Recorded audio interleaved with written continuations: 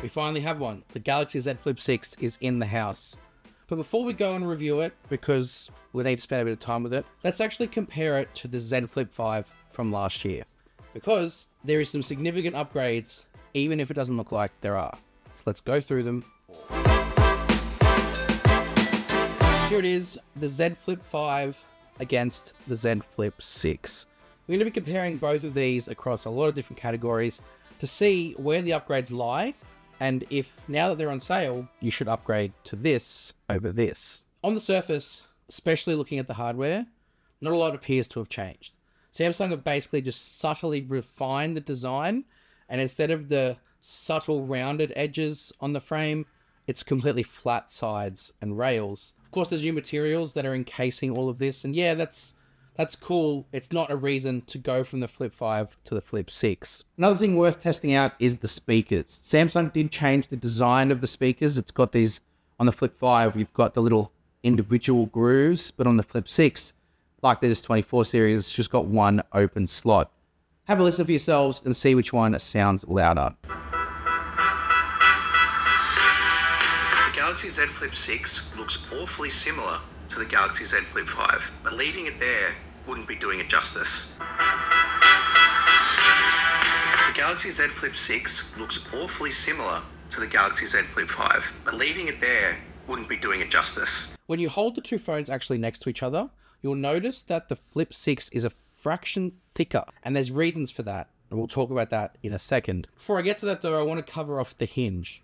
Samsung every year likes to redesign the hinge and to tighten up the areas where they potentially in the past become loose and aren't quite as strong and sturdy. The Flip 6 is a great example of that. Using the two hinges next to each other, you immediately noted the tightness and the sturdiness of the hinge in the Z Flip 6. My Flip 5 became a little bit floppy, whereas the Flip 6 straight out of the box isn't doing that. Before we get to the internals, there's something else about the design that you do notice immediately. And that's that Samsung have put these big color rings around the camera. And these colors match the colors on the back of the phone. So it kind of gives it a little bit of cohesion from front to back. The Flip 5 obviously doesn't have that. It's almost like they're hiding the cameras, that there's nothing really special about them, whereas there is here. And we'll get to the cameras in a moment. Diving internally into the phone is where we see a lot of upgrades. Not only is the new chipset, the Snapdragon 8 Gen 3 for Galaxy, which has done amazing things for flagships for Samsung this year alone. So we're going to expect big things for it from the Flip 6 as well. But also Samsung have fit in a vapor chamber. Now I mentioned before about how this is a little bit thicker than the Flip 5, and it's like marginally when you have them next to each other. A lot of that's down to two things. The vapor chamber being included, which is 150% bigger than the vapor chamber from the S23 Ultra, which was a full-on flagship. Like if we look, where is my S23 Ultra? Here. If we look at the two phones, it's incredible that they've fit a vapor chamber bigger in here than what was in here. So kudos to Samsung, well done. The other thing that makes it slightly thicker is the bigger battery. Samsung have put a 4000 milliamp hour battery here in the Z Flip 6, which is 300 milliamp hours bigger than the Flip 5. In our review, we'll dive deep into how long the battery lasted for us and our usage regarding the battery and the processor and the vapor chamber, so creating this sort of triangle of efficiency. So we'll see how that runs out and how that plays out. But on paper anyway, massive numbers, big upgrade. The other number that Samsung have improved is the RAM. There is now 12 gigabytes of RAM as a base on the Z Flip 6 versus 8 from the Flip 5. You'd think with that, they'd bring in features like DeX, but DeX is nowhere to be seen, at least in an official capacity. Now I mentioned about the cameras. The camera rings being colored is Samsung telling you there's something new here. So let's dive deep into the cameras now and look at the difference in the hardware, the software, and then the output that you get. First things first. Finally, Samsung have increased the capability of the main camera. You now have a 50 megapixel main camera, which not only is bigger in resolution, but bigger in sensor size, meaning you're going to be able to get more flexible shots, not just the resolution, but also things like depth of field is going to be a little bit shallower. Just in this side-by-side comparison here, I took a couple of snapshots of the camera that I'm using to record this, and you'll see as I slowly sort of step back, the Flip 5 kind of lose that depth of field at a certain point, whereas the Flip 6 maintains that sort of shallower depth of field and isolates the camera nicely. That's the difference between having a bigger sensor size on a phone, is you can get that natural depth of field naturally. The other thing inside the software that you'll notice is that the ultra-wide camera is showing as 0.6 versus 0.5. So Samsung have upgraded the hardware of the ultra-wide, not by a lot. It's just going to be a 12 megapixel still, but it might have a slightly different field of view, but it should be a better ultra-wide camera than the Flip 5s. That's really it on the hardware front, because when you dive into the software, that's when the new hardware kind of enables new things. Combination of the new 50 megapixel sensor and the Snapdragon 8 Gen 3 for Galaxy brings about some new camera modes. In the software, in the camera app, you'll immediately notice the 50 megapixel option is there, and that 50 megapixel option actually works on the cover screen too. So you can take cover screen selfies at 50 megapixel, which I thought was pretty neat. Can't do that on the Flip 5 for obvious reasons. Also on the cover screen, thanks to this new 50 megapixel camera, Samsung have put in something called auto zoom. So when you have the phone sort of propped up in a cover with the cover screen on like an 80-degree angle, you can actually have this software that turns on and will automatically zoom in and out to capture the best possible framing of your photo. You can see the difference here between the Flip 5 and the Flip 6. The Flip 6 will work to keep you in the frame in the best possible way, whereas the Flip 5 is fixed to where it is. When you're ready, you just kind of capture it using palm selfie or something along those lines and snap the shot. It's really good. It's really neat. You know when you go to say two words between nice and neat? That's what I tried to do. Other camera modes inside the regular camera app, not with the cover selfie thing on, is that Samsung have brought in a lot of the stuff we saw from S24. Things like the ability to take 2x portrait mode shots, which is great. Flip 5 can't do that because of the limitations of the hardware. Things like being able to do portrait video zoom, where you can go between 1, 2, and 3 times zoom in the portrait video mode, which I thought is really nice. It's not in 4K, but the Flip 5 can't do that either. And then you've got dual recording, which is Samsung's upgrade to director's view. And dual recording, I think, is going to be really cool, especially on a Flip, because you can pop it into that flex mode and have it record from 2 cameras at the same time.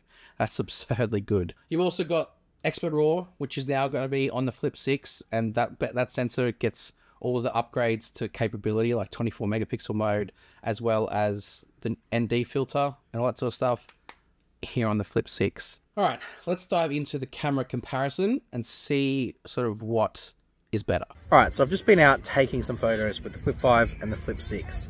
I thought, what better way to do the comparison and talk about it than actually use the Flip 6 camera to do so. Using Pro Video mode in 4K 30 and recording just from the rear microphone, just so you can isolate my voice. I'm at football, and I just want to talk a little bit about what the differences are. First thing I noticed straight away across the photos that I took, whether that be with the ultra wide or the main camera, was that the lighter shadows on the Flip 6 were very noticeable. The dark shadows on the Flip 5 were what I remember about the 8 Gen 2 for Galaxy and the foldables from Samsung from last year. The Flip 6 sort of lightens up those shadows a little bit and provides a little bit more detail, of course, because it has the new 50 megapixel main sensor. That 50 megapixel main sensor also allows for a 2x crop with no loss of quality. And you can see the difference when you go 2x on the 50 megapixel Flip 6 versus 2x on the 12 megapixel Flip 5. It just retains that little bit of detail a little bit more. And what I also noticed too is when you actually punch in all the way to 10x, like 4 and at 10, you get the better quality at that 10x as well. Photos of people, the next thing I want to try, both in normal mode and in portrait photos mode.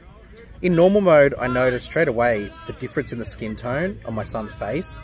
He's an Italian kid, so he's got a natural olive skin glow. And the Flip 5 kind of washed him out a little bit, whereas the Flip 6 retained that. So that's good, the processing did that. And then in portrait photo mode, the same thing happened. Exactly the same thing. The Flip 6 also has the 2x portrait option now, and you can punch into that 2x, which gives you a more natural sort of portrait shot, so I like that. Video was very similar. Stabilization, I don't notice too much of a difference. I think the sensor is better on the Flip 6, obviously, so the stabilization will come out on top. But the same thing happened with the shadows. It was the lighter shadow areas that I noticed in the difference between the Flip 6 versus the Flip 5. But there's other video modes as well, like portrait video mode and other stuff, which we'll jump into now. So this is 4K 30 video quality, and also just testing the microphones on the Flip 5 versus Flip 6. The sound you listen to now is coming from the Flip 5, and obviously the video you can see. and this is the Flip 6. Now this is just 4K 30 standard, no tricks, no settings.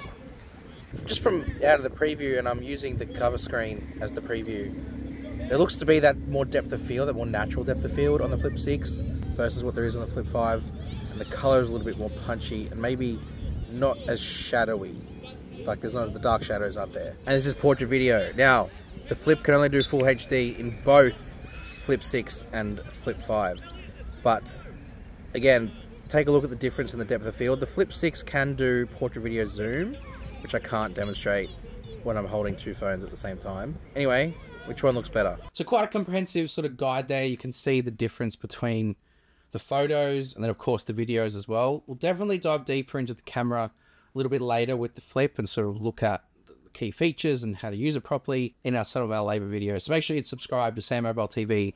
Look out for that. Now we're going to dive into the software. The software is a huge part of the Z Flip 6 because this is where the phone kind of differentiates itself from any other phone on the market. Samsung, with every Fold and Flip launch, upgrade 0.1 to the software that they've got. So the Flip 6 will be One UI 6.1.1. Flip 5 is just One UI 6.1 for now. That will get upgraded to 6.1.1 in the coming weeks. All the stuff that's in the software on the Flip 6 will come to the Flip 5. All the stuff that doesn't require hardware. So all the Galaxy AI stuff, the new stuff like Sketch to Image and Portrait Studio, that'll all come to here. Things like the new widgets on the Flip 6. You now have the ability to create like widget cards and put multiple widgets inside one of these cards and then launch it straight from that widget, which is super convenient. And you can basically pick from normal widgets and stack them in there. I love the idea of it. Other things too, like the new AOD for the lock screen on the cover screen. With the S24 series, Samsung put lock screen AOD, where it will remove the background and your lock screen becomes your wallpaper. They've kind of done that here a little bit. It's like a mini version. In the settings, you can go into the settings of lock screen and always on display and make it so when it's, especially when it's tap to show, in fact, only when it's tap to show, you can tap to show the lock screen for 5 seconds on the cover screen. Outside of that, if you just want regular always on display, you could turn that on, but for tap to show, you have that extra option, which isn't on the Flip 5. So look, there's no real need to stress over the new stuff if you've got a Flip 5 with software-wise, because you'll get them on the Flip 5 eventually. It's just for now, they're on the Flip 6. You can go check out our One UI 6.1.1 video about the Galaxy AI features up here, and stay tuned for the review, because that's coming. So let us know if you think it's worth the upgrade. There's a lot of good numbers in here that I think makes it for a really nice upgrade from Flip 5 to Flip 6. But you let me know in the comments. Hit subscribe to SamMobile TV. My name's Daniel, and I'll see you next time. Thanks.